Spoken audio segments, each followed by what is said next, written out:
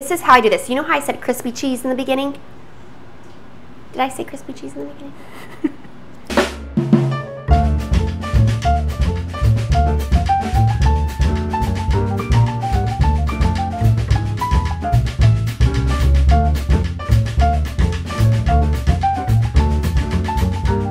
Are you all ready for your new weeknight meal obsession? You all, today we are going to make my crispy, cheesy chicken al pastor quesadillas. The flavor is there, okay? The cheesiness, check. The sauciness, check. Everything you want in a quesadilla, I'm bringing it to you today.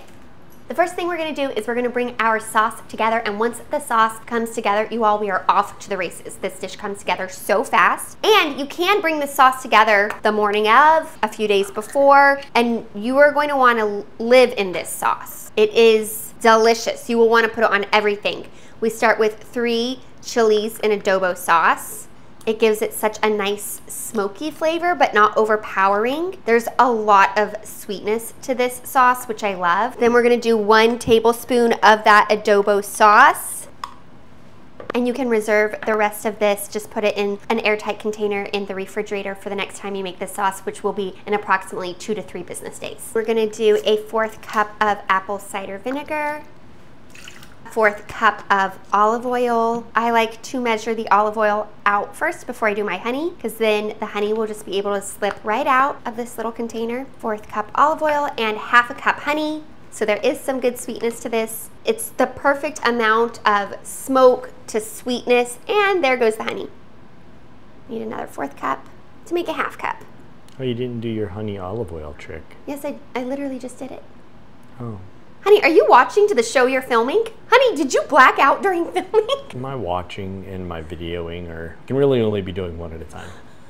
At the end of the videos, are you like, what did we just film? No, I generally remember what we filmed. So most of the honey just came right out, just bebopped right out. 1/2 tablespoon of Diamond Crystal kosher salt, 1/2 tablespoon of cumin, 1 teaspoon oregano, 1 cup pineapple juice. I love buying these little things of pineapple juice. These are perfect not only for this sauce, but also for my 0 proof pina coladas. They're just so fun to have on hand, and you don't feel like you're opening a big jar. Do you ever do the Wordle? And if you're bad at the Wordle, you think this is not a good day for me? So I do the Wordle at night.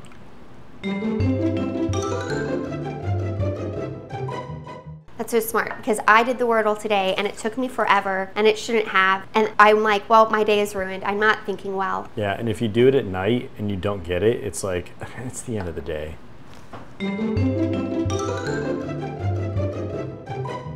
Doing it at night is the elite approach. That is an elite approach, because you're like, well, I'm tired, obviously. Obviously. And then if you get it, you're like, I'm amazing. I do all of my wordy games in the morning, and it literally determines how I think my day is gonna go. Oh, that's unfortunate. It's like a bones, no bones day, but like, yes, higher stakes. Much higher, because you're basically ruining your whole day. Overall, I'm gonna go say my way's better. And now I'm just going to blend this until it is all nice and smooth. I'm gonna give it a little taste, and you all, I discovered that I just always use the smoothie setting on my Vitamix when I need something blended. Like, yeah, make it smooth. Make it smooth. And I think it also incorporates like a bit of air that sometimes makes some of my sauces and dressings a little thicker. So this is what mine looks like. If yours doesn't look as thick, it's totally fine. What we're going after here is taste. And that will do it every time. I want to go swimming in this. It's delicious. And I will be taking a straw.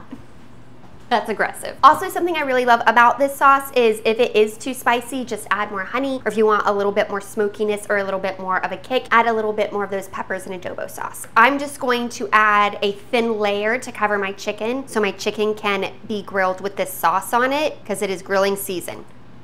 And then I'm going to reserve the rest of this sauce for dipping. I will dip everything in this sauce. I'm gonna make sure this sauce is all over my chicken, and then we're gonna grill it. If you want to make this on the stovetop, then I have those instructions in the description of this video. Also, like and subscribe. Like and subscribe in these streets, these YouTube streets, if you enjoy the content. You can absolutely marinate your chicken overnight in this, or in the morning you can do your sauce. Oh, that would make for such an easy dinner. Get your chicken marinating in the sauce in the morning, and then for dinner time, all you have to do is grill up the chicken and make your quesadillas. But as you can see, my chicken is in the sauce right now. We're gonna grill it and then bring our quesadillas together.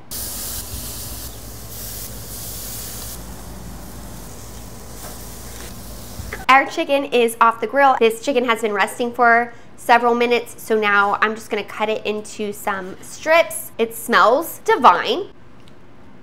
Oh my gosh. I love them on the grill. So juicy, so delicious. Now we're gonna assemble our quesadillas, and this is how we do this for max flavor, because I promised you all the most flavor.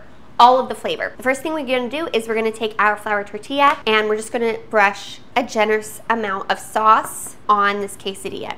Then we're gonna add a layer of cheese into our pan and put the quesadilla down on the cheese. So the cheese is gonna end up being on the outside. We want to work fast because that cheese melts pretty fast. So don't leave. Now is not the time to go watch shows.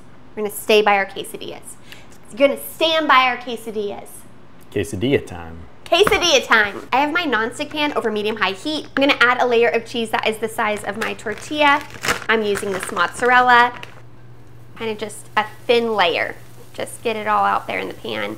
Now we are gonna add our tortilla sauce side down on top of the cheese. Then I just kind of press it into the cheese a little bit. Very gently just kind of move the tortilla around so the cheese will adhere to it. Now we're gonna brush another layer of sauce. Why? Flavor, flavor, flavor, flavor. Then we're gonna add some chicken and more cheese. Now we're gonna flip it up and see how our cheese is doing. Oh, look how beautiful that is. Let that other cheese on the other side keep going for a little bit. Once you see that the cheese on the bottom is nice and crisp, we can go ahead and pick it up. Oh, and there is our first quesadilla.